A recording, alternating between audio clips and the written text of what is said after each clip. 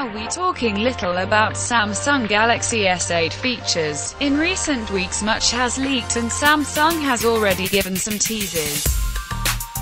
We know for sure that the smartphone has very slim bezels. The first Samsung flagship powered by a Snapdragon 835 processor has also been spotted.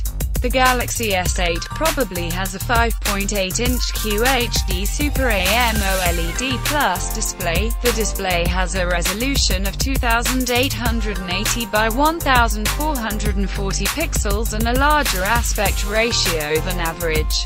Power of the flagships, the new Exynos 8895 octa-core processor, and in some markets the Snapdragon 835 processor from Qualcomm. They expect most models with 4GB of RAM and 64GB of storage.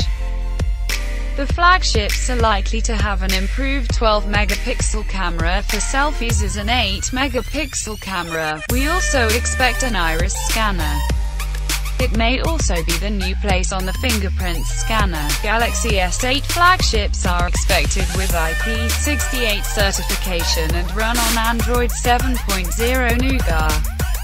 The S8 would have a powerful battery of 3000 mAh. It's not that we haven't seen real-life images of the upcoming Samsung Galaxy S8, but a new leak has surfaced that probably gives you the clearest view of the flagship's design.